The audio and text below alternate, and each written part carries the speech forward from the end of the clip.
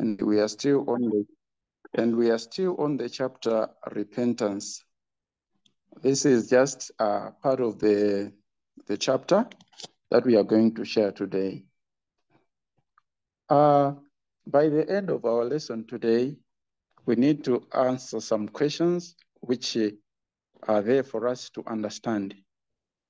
There are these 3 questions which we need to answer by the end of this lesson. Can we stand before the Lord before we first repent? Is repentance to be made an obstacle between the sinner and the Savior? And must the sinner wait till he has repented before he can come to Jesus? These are the 3 questions that we need to look into today as we are sharing our passage. But let me explain these 2 things, the truth about repentance as in the steps to Christ. The first point is repentance prepares for the forgiveness of the sins. And also repentance does precede the forgiveness of sin. For it is only the broken and contrite hearts that will feel the need for the Savior. In most cases, we fail to say, because maybe we have sinned, or maybe we try to repent, but we don't feel like satisfied ourselves to say we have been forgiven, or we always think and feel that our sins, maybe it's a hindrance between us and our Savior. In such kind of situations, we look at repentance as an obstacle with our God. But with these questions that we want to understand today, we'll see that, yes, repentance, it prepares us for our sins to be forgiven. And the Bible also, on Matthew chapter 11, verse 28, it says, "Come unto me, all that labor and are heavy laden, and I shall give you rest." The Bible is trying to teach us, it's not trying to teach us that sinners must be repent before we can come to our Savior. But it's encouraging us to say, even though we are sinners, even though we have done so many bad things, but our Christ is there with his open hands, as though we are sinners. And the spirit of prophecy through steps to Christ, this is what it's saying about repentance. It is the virtue that goes forth from Christ that leads to genuine repentance. We can no more repent without the Spirit of Christ to awaken the conscience that we can be pardoned without Christ. Christ is the source of every right impulse. He is the only one that can implant in the heart enmity against sin. Every desire for a truth and purity, every conviction of our own sinfulness is an evidence that his Spirit is moving upon our hearts. Sister White is trying to give us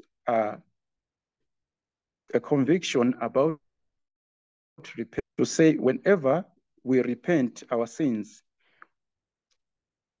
it's really something that helps us for God to pardon our sins. But it's only Christ who understands or who can pardon our sins. For that, it's not for us to be to have that burden to fail to come to Christ because we haven't repented.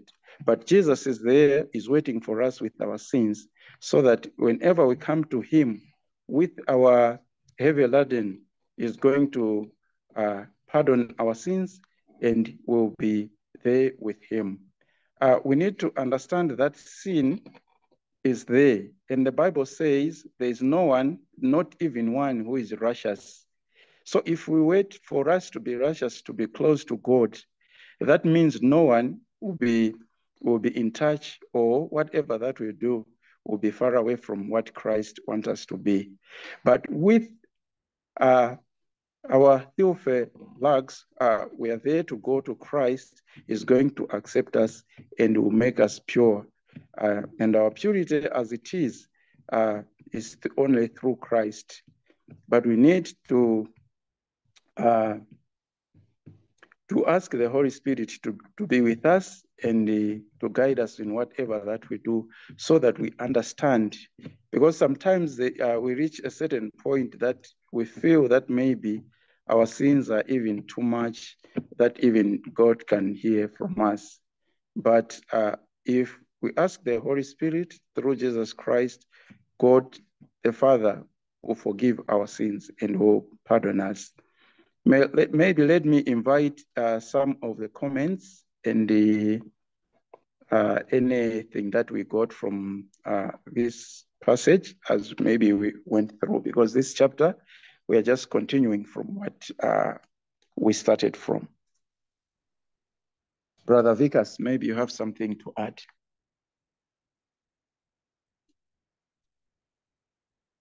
Well, I'm just thinking in context. We are continuing from last week's lesson where we saw a contrast between true repentance and false repentance.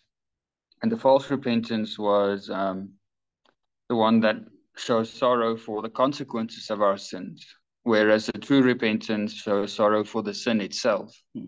So this section starts off by saying that this kind of repentance, that means the true repentance, is beyond our reach, beyond the reach of our own power to accomplish. So in other words, it's not within human nature, or within our human natural human power to actually feel sorry for sin itself. And we discussed last time that it means that even if you were 100% sure that you could sin and never have to suffer the consequences for it, if you never get punished for it, you would still feel sorry. And that's the kind of repentance we're talking about. And it says here where it's impossible for us to do that on our own. It comes only from Christ. And so that shows to me how far the grace of God really extends. The very thing we need to receive forgiveness and to be saved, Christ also provides that to us. And I think that's just it's hard for me to comprehend actually, but it's just something that really strikes me as profound. Thank you so much, Brother Vikas. Anyone on Zoom wants maybe to add something? Yes. The part that is in yellow, in blue here, it says it is only one that can implant in the heart enmity against sin. It is Jesus. Yes.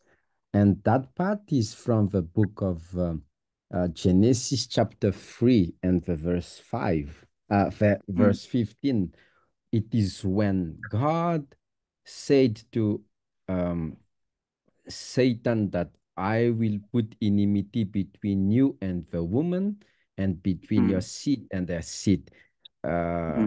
He shall bruise your head, and you shall bruise his heel. It is when the first time when God said humanity cannot say no to Satan, and humanity will have the same tendency and same love and same let me say sin as he likes it.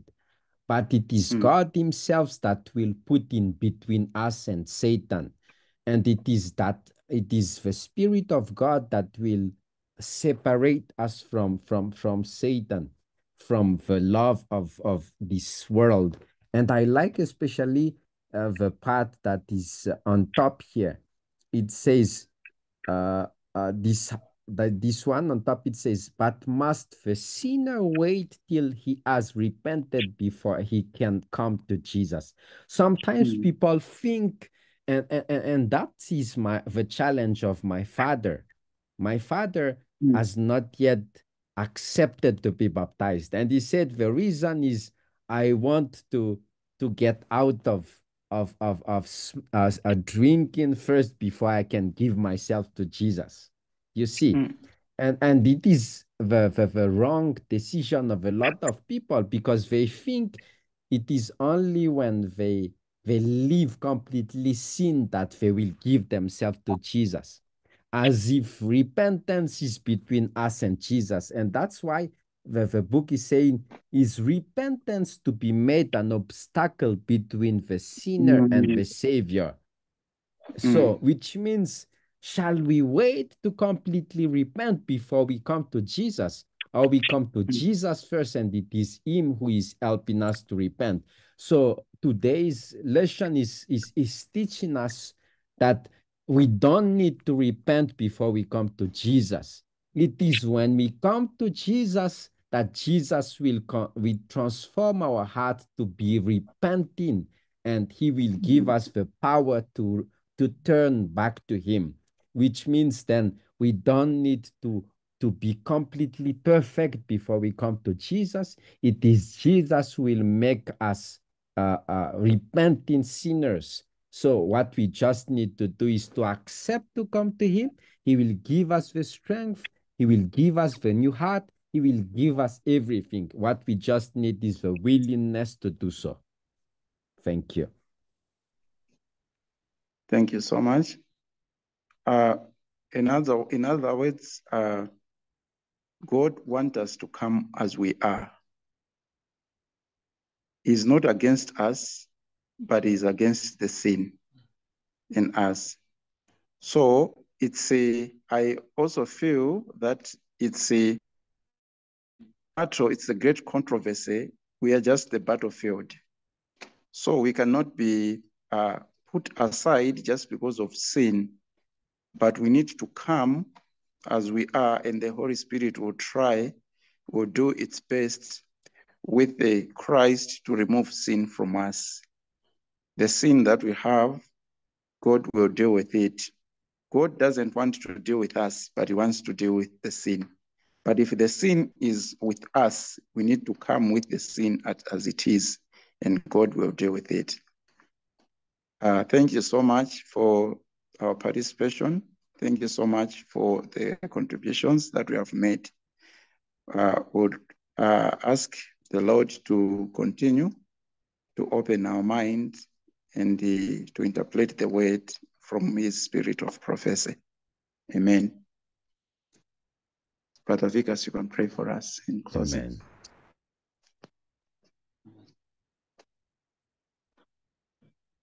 Our Father in heaven,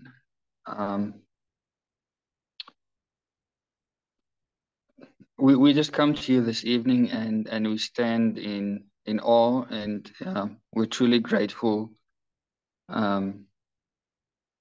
for the greatness of your grace. How far you have really reached down to reach us and to save us from our sins. Thank you for your provision. Thank you for the strength you provide through Jesus for us to reach that repentance, to have true repentance. Father, may you give us a desire for truth and purity, and give us a conviction of our own sinfulness. Grant us an outpouring of your Holy Spirit to do this for us. And give us also the strength, Lord, to save us from that condition, to save us from our sins. Lord, if sin drives an obstacle between us and our Savior, you've provided a means to remove that. And when we come to you, we want to have that barrier removed. We want to be reunited with our Creator. Lord, teach us how to walk with you on this earth, so that when Jesus comes, we will just be continuing our journey, our relationship. We'll be comfortable in heaven. We'll be comfortable in the presence of God. Lord, help us not to cherish any known sins, but to bring everything to your throne of grace, to ask for forgiveness, and to give ourselves wholeheartedly to you. Help us to live a surrendered life, to be humble, and to be obedient. Lord, help us to just come and make your home in our hearts, and learn and live out your life within us, so that we might be living and walking testimonies of what your grace can do in the life of a repentant believer. Lord, I pray for all of us that are listening. And I pray that we would recommit ourselves to you and make this our own private prayers as well, every day, to have a renewed spirit of repentance, to walk in repentance, Lord, and to lean totally on Jesus for all our needs. Amen. Because you have promised that you have given us everything that pertains to life and godliness. Lord, I pray that this will be a reality in our lives, and we would take a hold of it by faith. That we would not doubt, and that we would be courageous, and bold in our faith. Amen. Amen. Amen. Thank you so much. Thank you.